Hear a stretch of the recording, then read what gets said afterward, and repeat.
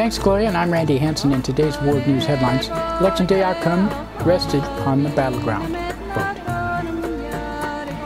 And Obama said, "You've seen me fight for change."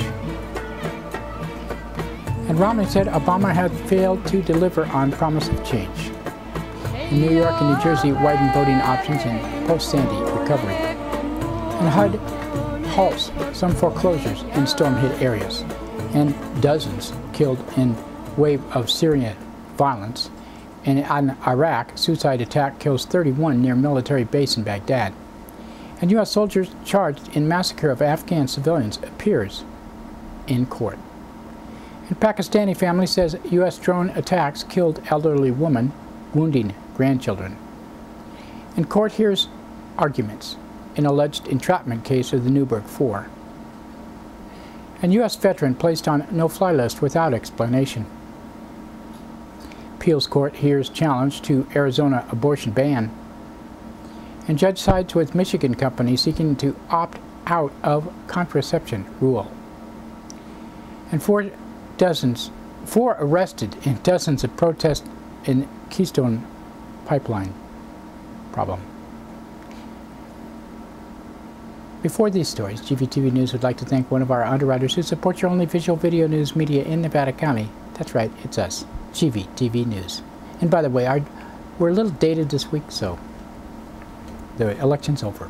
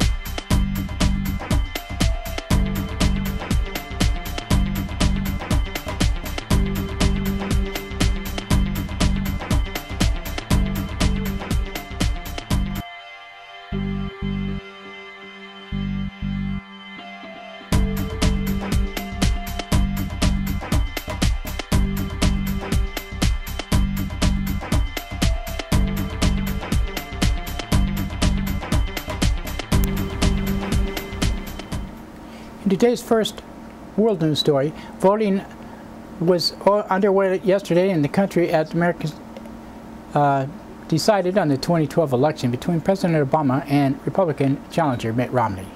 The outcome hinged on the battleground states, Ohio, Florida, Colorado, Iowa, and Virginia. Addressing supporters in Wisconsin, President Obama had said his initial campaign vow of change is still underway. And he said, "So when I say Wisconsin that I know what real change looks like, you've got cause to believe me because you've seen me fight for it. You've seen me deliver it. You've seen the scars on me to prove it. You've seen the gray hair on my head to show you what it means to fight for change. And you've been there with me after all we've been through together. We can't give up now because we've got more change to do." President Obama finished a packed day of campaigning in Iowa before winning. And then, despite all the problems in the economy,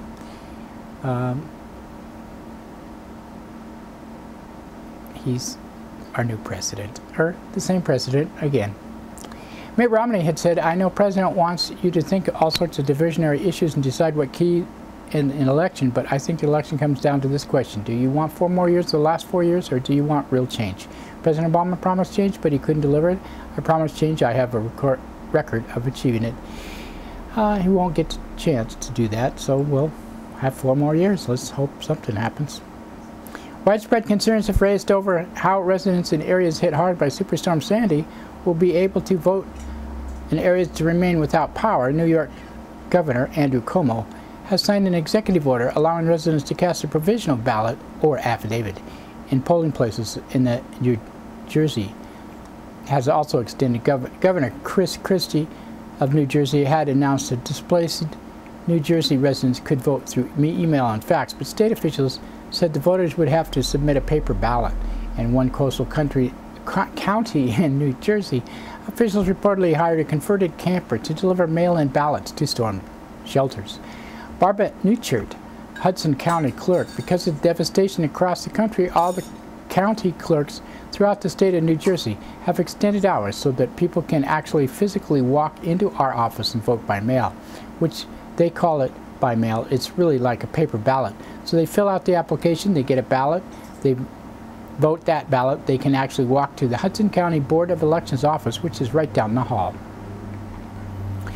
New York City, meanwhile, planned to run shuttle buses to bring coastal residents to polls.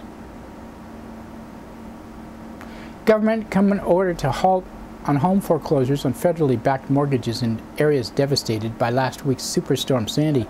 On Monday, Housing and Urban Development Secretary Sean Donovan said loans under the Federal Housing Administration would see a foreclosure moratorium for 90 days. The Housing Department also says it plans to pay for the hotel stays of some 34,000 displaced people in New York and New Jersey. New York City alone had up to 40,000 displaced residents in need of shelter, including 20,000 in public housing. And Syria has seen some of its worst violence in months. Fighting raged across the country. Syrian activists say at least 159 people were killed nationwide on Monday, nearly half from the city of Idlib. At least 31 people have been killed in a suicide attack on a group of Iraqi soldiers outside the military base near Baghdad. It was one of the worst attacks against Iraqi military so far this year. The U.S. soldier charged in a massacre of Afghan civilians in March appeared in court on last Monday for preliminary hearing to determine whether he will face a full court-martial. Robert Bales faced 16 counts of murder, one of each of his victims. Musa Mahmoudi of Afghanistan's Independent Human Rights Commission called on the United States to ensure that the victims' families are heard. He also said, "We strongly demand and we strongly ask the United States that the justice be applied and the trial should be based on the principles of fair trial and provide opportunities and time to victim families and members to be represented and to be heard in a court in the United States there." Robert Bales was on his 4th combat tour following earlier stints in Iraq and Afghanistan. On Monday, a former military comrade testified that Bales had shown no remorse after committing the shootings. Prosecutors are seeking the death penalty.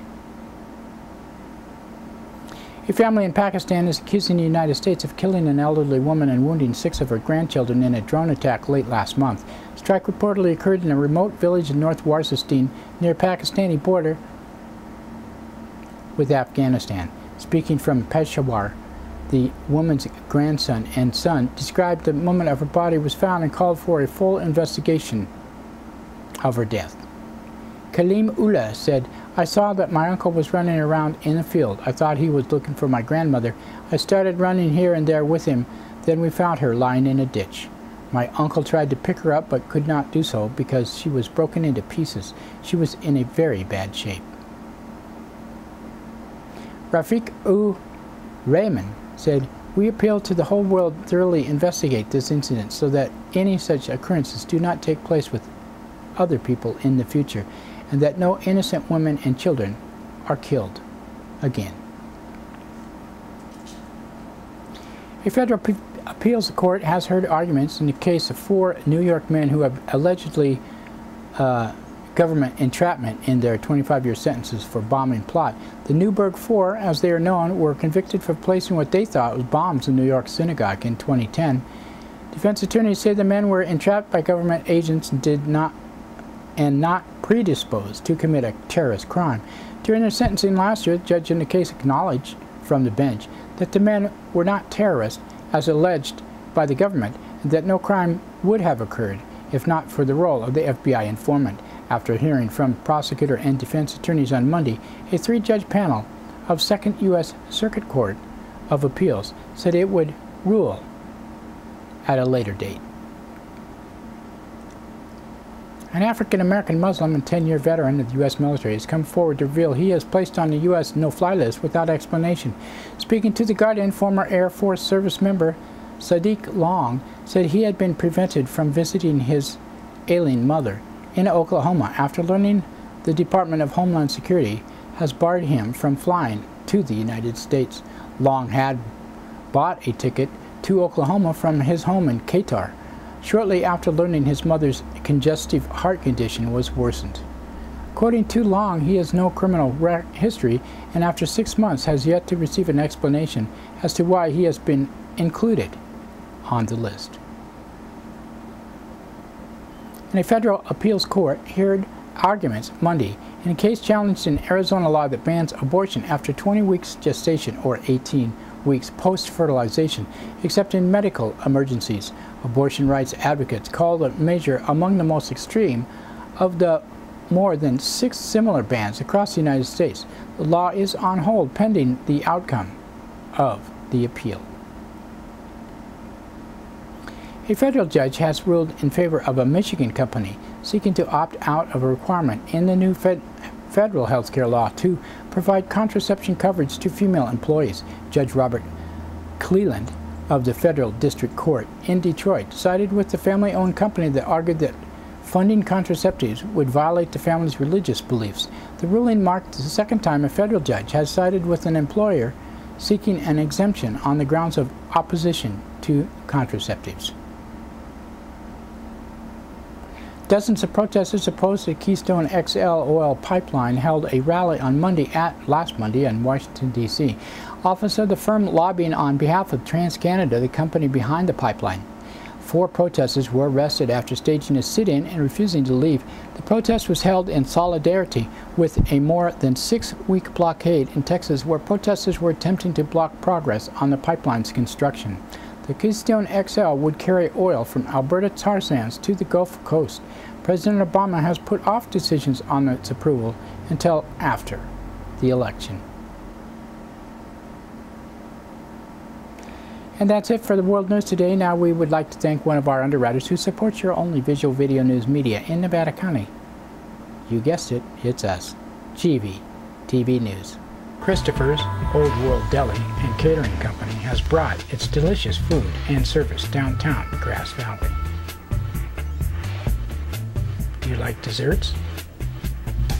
They got them. You like international style lunches? They got them. Christopher's Deli and Catering for parties, get-togethers, weddings, or whatever. Open 7 days a week.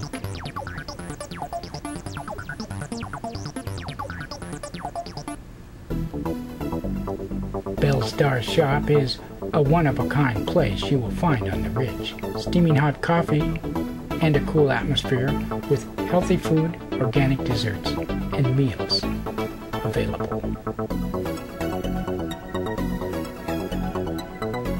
Belle and her smile will not be forgotten the first time you visit.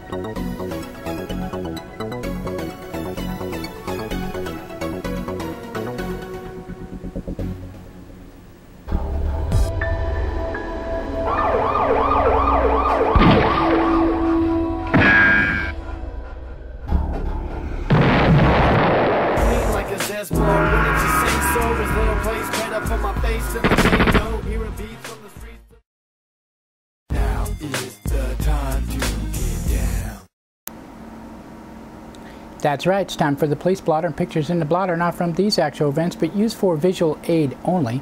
These public records are released by local law enforcement. Grass Valley Police Department on Monday, 8:28 a.m. A report was taken from 1000 block of Idaho Maryland Road requesting extra patrols due to break-ins to a yard and thefts from trucks. 9:07 a.m. A report was taken 800 block of Whispering Pines Lane of theft of tools. 10:36 a.m. A report was taken from 800 block of Old Tunnel Road of theft of a bicycle. And 10:59 a.m. a report was taken from Gondon Park of people smoking weed with a toddler running around. No drugs were found, and they were moving on. 11:23 a.m. a report was taken from 700 block of Taylorville Road of counterfeit $10 bill. At 12:21 p.m., a woman from 400 block of South Auburn Street reported a woman ordering items from a business with a stolen credit card. At 12:54 p.m., a report was taken from 900 block of Idaho, Maryland Road of an attempted burglary to a business. 1:08 p.m., a report of a trailer. And 2:03 p.m., a report was taken from East Main Street of tarps had been put up possibly by transients. Nothing was located. 2:07 p.m., a report was taken from Mill Street finding a baggie of drugs which officers subsequently could not locate. And 2:23 p.m., a woman was cited on suspicion of shoplifting in the 100 block of West McKnight Way. And 3:18 p.m., a report was taken from 200 block of South Auburn Street of vandalism. 3:52 p.m., a report was taken 500 block of Butler Street of fraud.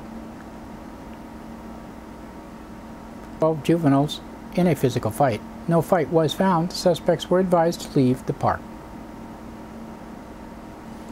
4:57 p.m., a report was taken from 600 block of Sutton Way of a shoplifter who had been chased and dropped items. Run, Chris, run.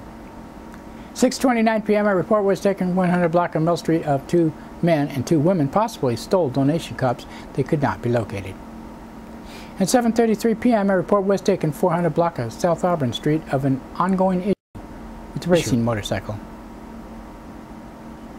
At 7:41 p.m., a report was taken South Auburn and Neal Streets of a drunken man fell twice. He was given a ride to his residence. 8:24 p.m., a report was taken 100 block of Bank Street. 2 men continuing to trespass. They were admonished. And that's it for the Police Blotter today. Now we'd like to thank one of our underwriters who supports your only visual video news media in Nevada County. That's right, it's us, GVTV News.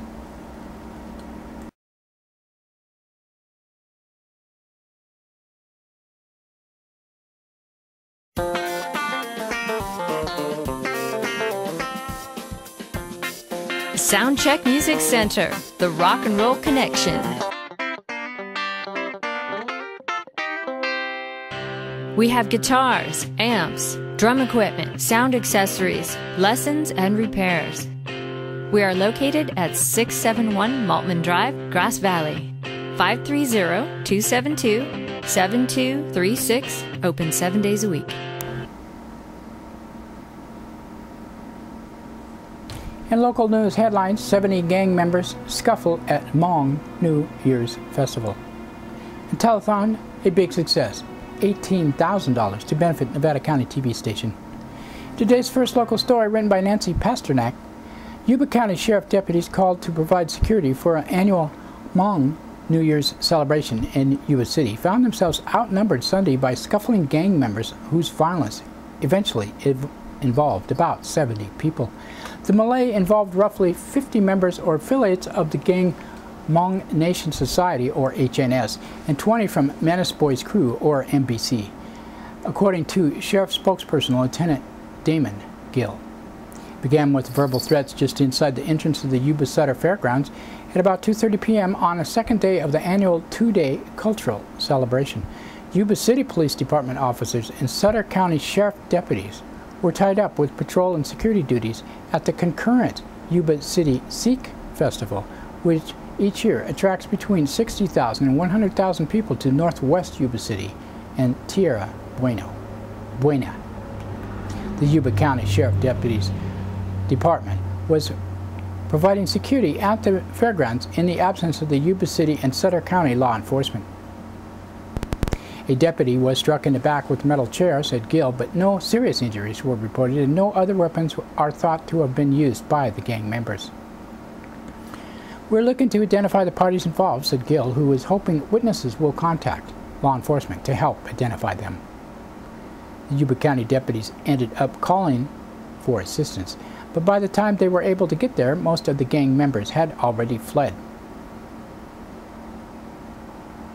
The 8 deputies at the scene used batons and pepper spray to defend themselves and others in the incident. And no arrests were made. And anytime there's any type of gang incident, we have to look at potential for retaliation, Gill also replied. By anyone's measuring stick, Nevada County Television's October 13th telethon was a success, raising almost twice as much as community access television station's initial goal. With the new facility necessitating funds to complete the construction of the studio and new broadcasting equipment needed, organizers of the Power Up NCTV had a goal to raise $10,000 at the telethon.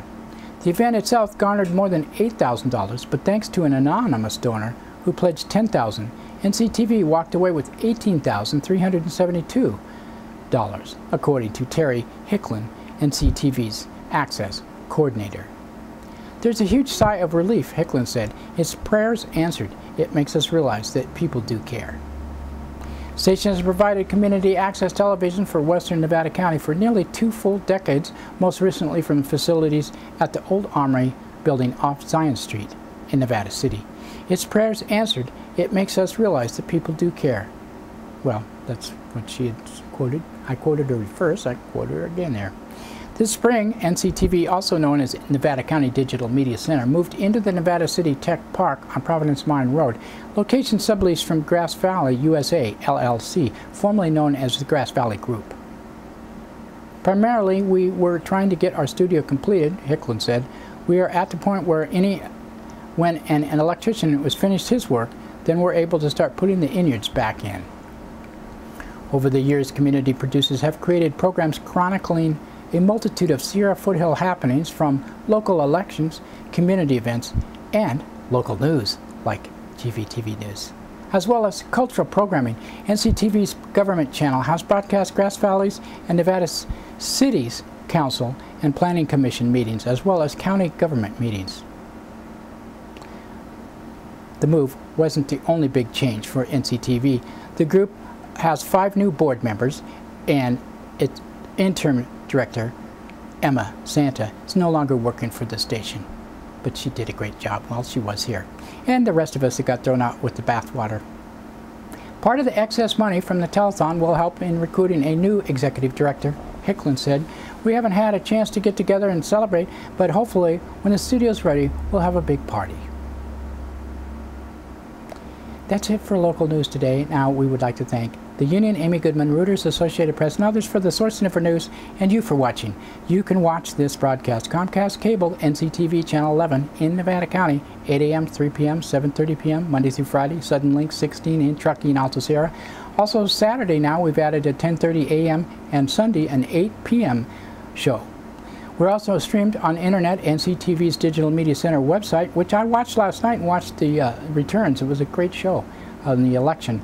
TV's looking great on the internet. NevadaCountyTV.org. You should check it out. And GVTV.org, don't forget, and GrassValleyTelevision.com. That's our home station. And we will talk to you later.